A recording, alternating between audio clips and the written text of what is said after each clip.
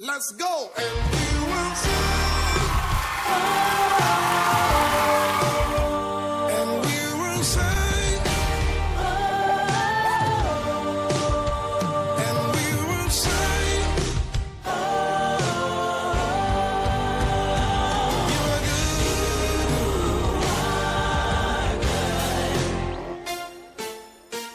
good. Say you are good.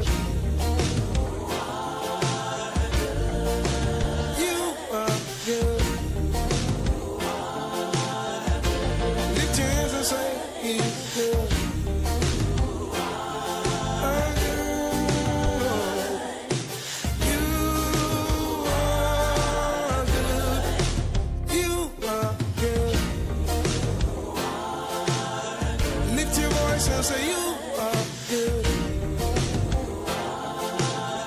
You are good.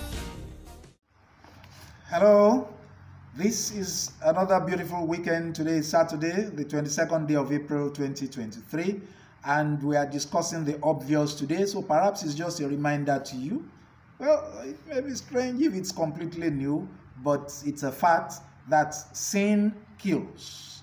So that's our topic, and we've been reading whole chapters from the book of Judges. Today is not going to be different. The only difference is that we are reading today from the book of Judges in chapter 16. Are you set? Let's go. Samson went to Gaza, and there he saw a harlot, and he went into her.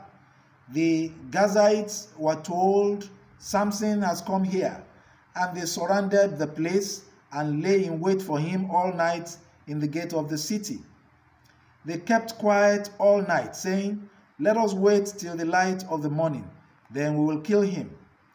But Samson lay till midnight, and at midnight he arose, and he took hold of the doors of the gates of the city and the two posts, and pulled them up, bar and all, and put them on his shoulders, and carried them to the top of the hill that is before Hebron. After this, he loved a woman in the valley of Sorek, whose name was Delilah. And the lords of the Philistines came to her and said to her, "Entice him, and see wherein his great strength lies, and by what means we may overpower him, that we may bind him to subdue him, and we will each give you 1,100 pieces of silver." And Delilah said to Samson, "Please tell me wherein your great strength lies, and how you might be bound, that one could subdue you." And Samson said to her, "If they bind me with 7 fresh bowstrings, which have not been dried, then I shall become weak and be like any other man." Then the lords of the Philistines bought her 7 fresh bowstrings, which had not been dried, and she bound him with them. Now she had men lying in wait in inner chambers, and she said to him, "The Philistines are upon you, Samson." But he snapped the bowstrings as a string of tow snaps when it touches the fire. So the secret of his strength was not known. And Delilah said to Samson, "Behold, you have mocked me and told me lies. Please tell me now how you might be bound." And he said to her, "If they bind me with new ropes that have not been used, then I shall become weak and be like any other man."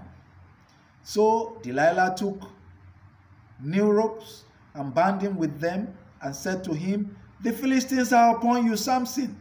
And the men lying in wait were in an inner chamber, and he snapped the ropes of his arms like a thread. And Delilah said to Samson, "Until now you have mocked me and told me lies. Tell me how you might be bound." And he said to her, "If you weave the 7 locks of my head with a web and make it tight with a pin. Then I shall become weak and be like any other man. So while he slept, Delilah took the 7 locks of his head and wove them into the web, and she made them tight with a pin and said to him, "The Philistines are upon you, Samson." But he woke from his sleep, and he pulled away the pin, the loom, and the web. And she said to him, "How can you say I love you when your heart is not with me? You have mocked me these 3 times, and you have not told me wherein your great strength lies." And when she had pressed him hard with her words day after day and urged him, his soul was vexed to death. And he told her all his mind and said to her, "A razor has never come upon my head, for I have been a Nazarite to God from my mother's womb. If I be shaved, then my strength will leave me, and I shall become weak and be like any other man." When Delilah saw that he had told her all his mind, she sent and called the lords of the Philistines, saying, "Come up these once, for he has told me all his mind." Then the lords of the Philistines came up to her and brought the money in their hands. She made him sleep upon her knees, and she called a man and had him shave off the 7 locks of his head. Then she began to torment him, and his strength left him. And she said, "The Philistines are upon you, Samson." And he awoke from his sleep, and he said, "I will go out as other times and shake myself free." And he did not know that the Lord had left him. And the Philistines seized him and gouged out his eyes and brought him down to Gaza and bound him with bronze fetters, and he ground at the mill in the prison. By the hair of his head, the hair of his head began to grow again after it had been shaved. Now the lords of the Philistines gathered to offer a great sacrifice to Dagon their god and to rejoice, for they said, "Our God has given Samson, our enemy, into our hand." And when the people saw him, they praised their God, for they said, "Our God has given our enemy into our hands, the ravager of our country, who has slain many of us." And when their hearts were merry, they said, "Come, Samson, that he may make sports for us." So they called Samson out of the prisons, and he made sports before them. They made him stand between the pillars, and Samson said to the lad who held him by the hand, "Let me feel the pillars on which the house rests, that I may lean against them." Now the house was full of men and women. All the lords of the Philistines were there, and on the roof there were about 3,000 men and women who looked on while Samson made sport. Then Samson called to the Lord and said, "O Lord God, remember me, I pray thee, and strengthen me, I pray thee, only this once. O God, that I may avenge upon the Philistines for once, for one of my 2 eyes." And Samson grasped the 2 middle pillars upon which the house rested, and he leaned his weight upon them, his right hand on the one and his left hand on the other.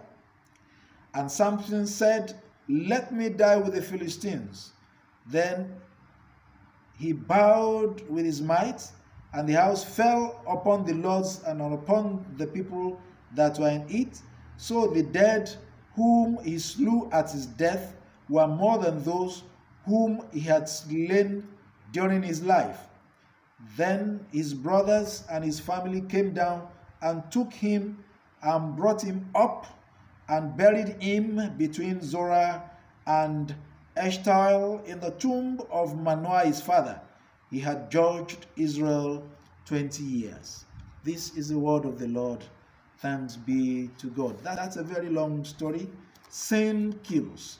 The sin of Samson consistently being with Delilah. What was he doing there several days? Tested the first time, second time, third time, fourth time, and eventually you still opened up. What was it about that woman Delilah? May God save men from Delilahs, and may God not make women around us Delilahs in Jesus' name. So sin kills, and you should avoid sin. Part of the ways of easily falling into sin is not allowing the Spirit of the Lord to be with you, not being with Jesus Christ as Lord and Savior. So I want to invite you right now to be far away from death. Accept Jesus Christ as your Lord and Savior.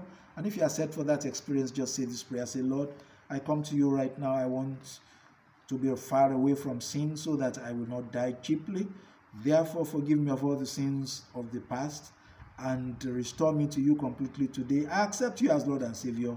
From today, I pray in Jesus' name. Amen. If you said that prayer, you need to find a Bible-believing church where you can grow in the faith. Come join us in the Anglican Church, Goke Estate Extension, Osogbo.